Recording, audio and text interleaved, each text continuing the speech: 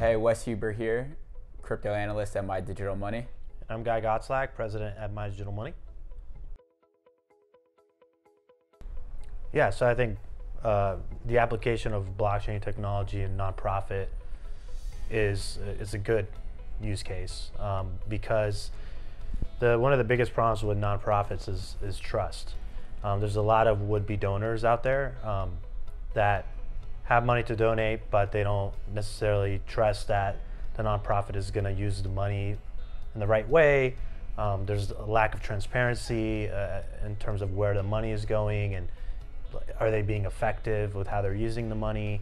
You have a lot of people that always say, oh yeah, I don't want to donate money because of that, right? Even a simple use case like donating to homeless person, right? Because I don't know how he's going to use the money. He might go and buy alcohol or so there's a lack of trust that blockchain solves very well. We always say blockchain is trustless.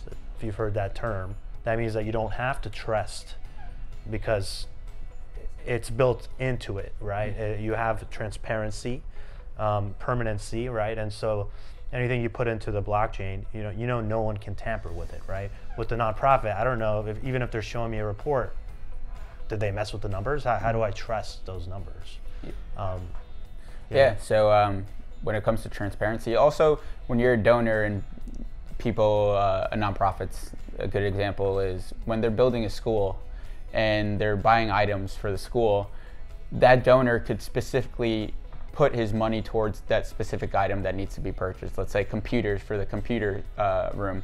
He specifically will see on the blockchain that he specifically was the donor of those computers. So I think this transparency is a big factor and you're going to start seeing probably more and more donors pop up and more nonprofits that they really believe in, because then they see that their money is actually going to a useful cause than larger nonprofits that have a lot of overhead and are kind of mixing up the dollars.